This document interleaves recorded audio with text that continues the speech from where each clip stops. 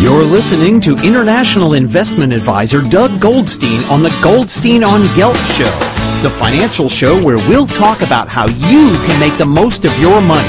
With all the confusing financial chatter bombarding you each and every day, Goldstein on Gelt will give you the practical information you want and need about living a financially stable life. Here's your host, money maven Doug Goldstein. Okay, we are back.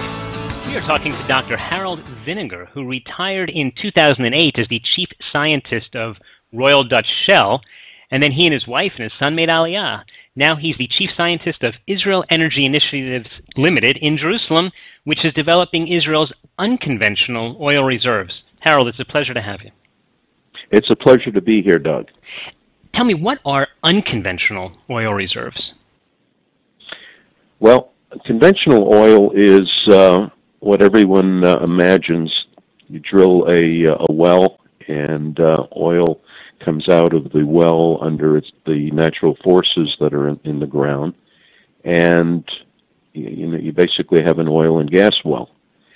But there's a whole other class of oil called unconventional oil, and what this means is that when you drill those wells, that the oil will require some special treatment in the subsurface in order to get it to move. So there are two classes of unconventional oils. One is the heavy oils and tar sands, such as you find in Canada. And these are extremely viscous, molasses-like oils that need heating in the subsurface in order to get them to move. And the other class is the oil shales of the world. And these have the organic matter that makes up the kerogen. It's solid, and it requires heating to a high enough temperature so that the solid basically becomes a liquid in the subsurface and then gets produced as a conventional oil once it's been heated. So those are the unconventional sources of oil. Here in Israel. Yes. Well, Israel has oil shale. It does not have much heavy oils, but its oil shale resources are world class, one of the largest and best in the world. So why are we only finding out about this now? What's the history of oil in Israel? Well, the oil shales were basically not developed in Israel for two reasons.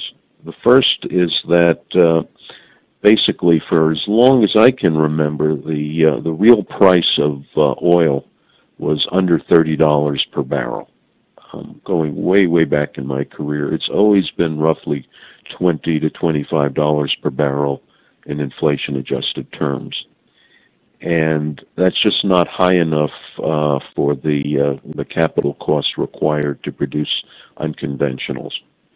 You need something of the order of $30 per barrel. And starting around 2003, the price of oil on the marketplace started rising.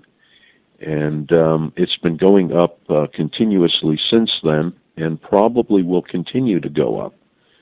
Right now we see Brent crude at about $120 per barrel. And so the time has come that unconventionals are actually economic to develop. And this plays in Israel's favor because it has enormous quantities of this oil shale. So when you say enormous, what are the specs of that? Well, we have mapped, our company has mapped over 250 billion barrels of recoverable oil in Israel. So put that in, and that's a conservative estimate. Put that in perspective. Saudi Arabia has about 250 billion barrels of conventional oil reserves in the ground.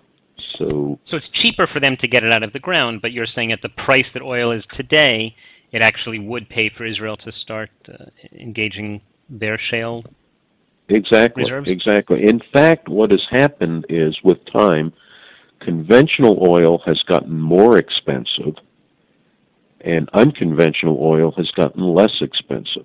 And why is that? It's because there's a small amount of conventional oil left in the world, and so its price is driven by scarcity. And as it becomes scarcer, the price goes up. Whereas unconventionals have enormous reserves. They swamp the amount of conventionals, orders of magnitude more. But their cost is driven by technology. And as technology improves, the unconventionals get cheaper. And starting a few years ago, they've crossed over. The two supply curves have crossed, so that marginally the conventional oil that companies are going after in the Arctic, in the deep offshore, those are actually more expensive than development of the unconventional, say the tar sands in Canada and the oil shales, say here in Israel. Mm-hmm. So it's a flip. Things have changed. We are talking with Dr. Harold Vinegar, who was born in Brooklyn. Recently he made aliyah after a 32-year career at Shell, where he specialized in unconventional oil resources like oil shale. One of the big complaints that people have about oil shale is that the technology, from what I understand, is to get it out of the ground, you have to heat it up very hot in the ground, and that can have some bad environmental effects. Is this true, or are there ways of dealing with that? It's true that the oil shale has to be heated in the subsurface in order to convert it to oil and gas. And one has to be careful in terms of the technology that's deployed and the local geology to be sure that there are not any negative environmental effects. Israel is blessed by having a geological and hydrogeological situation where the aquifers are far, far below the oil shale and separated from it by 200 meters of impermeable rock, so that there will not be any environmental issues associated with the Israeli oil shale. That's different than some of the other oil shales in the world, where the aquifer actually flows through the oil shale, and then you have to be very careful about what technology is used to develop it. But Israel's in a very good situation that way.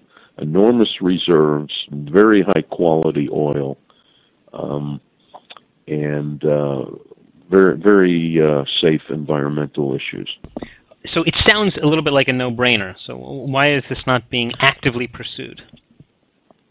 Well, we're starting up our program here. The first thing that has to be done, of course, is to appraise the resource. Is it really there? You have to convince yourself that it's as large and of high quality as I've indicated. So our company has been doing an appraisal program. We've drilled 6 appraisal wells in the Shvila Basin, taken thousands of feet of core, and it really is a world-class resource. In the laboratory, we've heated the oil shale up and we've produced the oil from it. It's very light. It's rosé. It almost looks like a rosé wine. And the thickness of the resource is like 300 meters thick. It's enormously rich, and has a very small surface footprint, which is the characteristic of oil shale in general. It's the densest fossil fuel resource in the world, so that projects that are done in oil shale don't have a very large surface footprint compared to conventional oil. Okay, so again, just to rephrase my questions, are we seeing companies like Royal Dutch Shell come in with tens of billions of dollars of investment to get this oil out of the ground? You're not seeing Royal Dutch Shell come into Israel, but they are in the sister deposit in Jordan. During the Cretaceous period, about 70 million years ago, Israel and Jordan both were under the sea, and they both had simultaneous deposition of the oil shale. So they both have equivalent and sister deposit characteristics. And Royal Dutch has been drilling in Jordan for the last few years. They've drilled hundreds of wells, and Jordan also has extremely rich oil shale. So what you're not going to see, I think, in Israel is any of the major integrated oil companies come into Israel. When you do a lot of business in the Arab world, it's just not advisable for these companies to enter the Israeli market. But the smaller independent oil companies that aren't doing business there are definitely interested, and we've had a lot of interest in our company. We're traded on the New York Stock Exchange under the ticker symbol GNE, G-N-E, and our particular company is valued at $250 million. So what exactly does your company does the research? We are a R&D and exploration company focused on oil shale and other unconventionals, both in Israel and other countries of the world. It's the only pure play that I know of in the oil shale domain. A lot of major oil companies have very small groups in the big companies that work on oil shale, but we are the only company that is focused entirely on oil shales. We have a lot of intellectual property here. We're doing research on improving the technology for developing the oil shales, and we're searching for oil shales that meet the characteristics where the technology will be effective and economical. Okay, it sounds fascinating, and it's also very exciting to hear that Israel, in fact, does have a natural resource. We've been talking to Dr. Harold Vinegar, who was formerly the chief scientist of Royal Dutch Shell and is now the chief scientist of Israel Energy Initiatives, based here in Jerusalem. Harold, in the last few seconds, could you just tell people how can they follow your work or follow what's going on in the Israel shale oil area? Well, our company has a website, http://iei-energy.com, and so you can read about our developments here. I think the takeaway message, though, that I would like to give to your audience is that Israel has an extremely bright energy future. The growth of the natural gas discoveries in the Mediterranean, as well as the enormous oil shale deposits on shore, means that Israel is going to be a major oil and gas exporting country in the future. And so things are really exciting here. Indeed, indeed. Dr. Harold Vinegar, thank you very much for your time. Thank you. You've been listening to the Goldstein on Gelt Show with money maven Doug Goldstein. Doug's weekly radio show is heard around the world, but if you miss it, you can download the podcast at www.goldsteinongelt.com. The Goldstein on Gelt Show gives you up-to-date financial ideas so you can get on the path to financial freedom. If you'd like your questions answered on the air or off, send Doug an email to doug@profile-financial.com. It's your money for your future, so join Doug every week to build your wealth on the Goldstein on Gelt Show.